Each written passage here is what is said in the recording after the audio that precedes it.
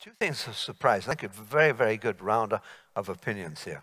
I thought Itamar would speak rather more about the Abraham Accords, so I'm going to ask him a little bit about that. And also, the country that no one has really referred to, except me in passing, is Saudi Arabia, which, I mean, Egypt is the most populous Arab country, but one could argue that in some ways Saudi Arabia is now the most activist, I suppose is a good way of putting it, under Mohammed bin Salman. So I just wonder, I mean, if, for example, Saudi Arabia were to join up to the Abraham Accords, that would be a huge game changer. Is that possible in the next, before 2030? Itamar. Yeah. Before I respond, I'd like to make a brief comment on what Volker has just mentioned about connectivity, or efforts to change the traditional geography of the region. Two of these aspiring regional powers, Iran and Turkey, have been doing that. Iran is seeking a land bridge from the eastern periphery of the region to the Mediterranean. This is a driving element of its policy through Iraq, Syria directly, or Syria, Lebanon, and Turkey. The game they played in Libya, the efforts to define economic zones in the Mediterranean, so to enable to block the laying of a pipeline for gas that Mona has spoken from Egypt or Israel to Europe. The interesting manifestation of this issue. Now to the Abraham Accords. First of all, interestingly, it's the only foreign policy success for the Trump administration. I mean, I'm a huge critic of the Trump administration, domestic and foreign policy, but this is something that they accomplished, and for this they deserve credit. Second, from let's say Israel's point of view, it's very important. I've been pleased during these 3 days to hear how proud UAE officials and spokespersons are of these accords as an achievement of their diplomacy. And it's a very pleasant surprise for Israelis, because our experience with Egypt and Jordan, the countries that had made peace with Israel before, was they were always trying to conceal it or to lower the profile. And here is a country very proud of normalizing relations with Israel. I think that ultimately it will prove to have a very important healing effect on the Israeli-Palestinian conflict. Because of the conflict between Israel and the Palestinians, or the larger Arab-Israeli conflict, created somewhat of an anti-Arab feeling in Israel that is an element in fomenting right-wing politics in the country. The open, warm peace with the Emirates, with Bahrain, and with Morocco now will open up friendly environments to Israelis. COVID is now standing in the middle of that, but I think we'll begin to see a much larger movement of people to and from. There are 3 airlines flying between the Emirates and Israel now.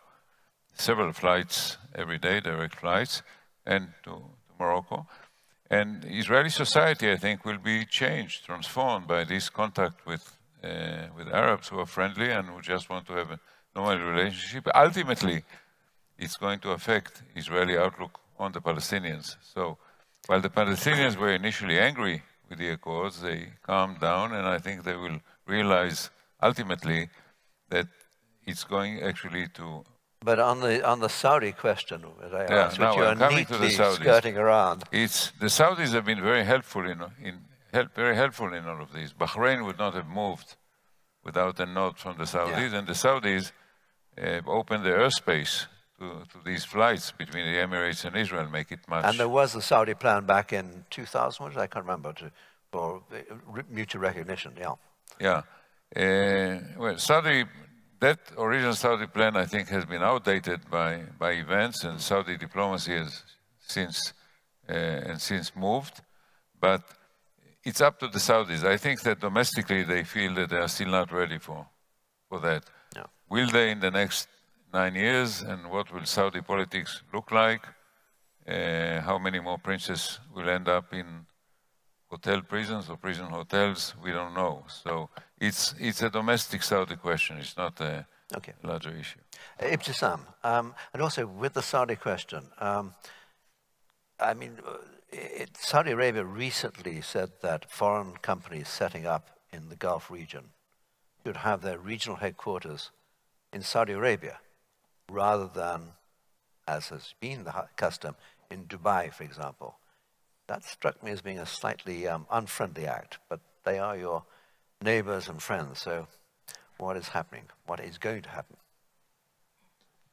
First, I will comment on the Abraham Accord.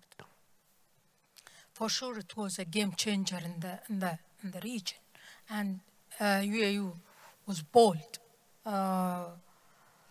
when it took that step.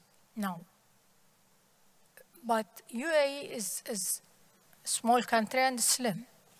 Saudi has many constraints. Okay, they are the custodian of the Holy Shrine, and they have a huge population and conservative, and some of them also more fanatic Islamist. Okay, it is not an easy step. Plus, they have that King Abdullah initiative.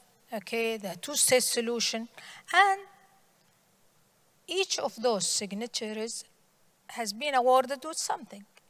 Okay, now the Saudi, if they are looking for what to be awarded, that to be implement the King Abdullah initiative, we know that, and we heard that Netanyahu was there, okay, and met with Prince Mohammed bin Salman. And it was about to join. Yes. But what I said, the constraints, okay, inside, that which is still preventing. But I believe also if Trump was still there, they will be going on that road, because that one of the Trump, what he considered a historic deal he did. Okay. Well, he still thinks you may get the Nobel Prize. We'll see if they will consider that he deserved that.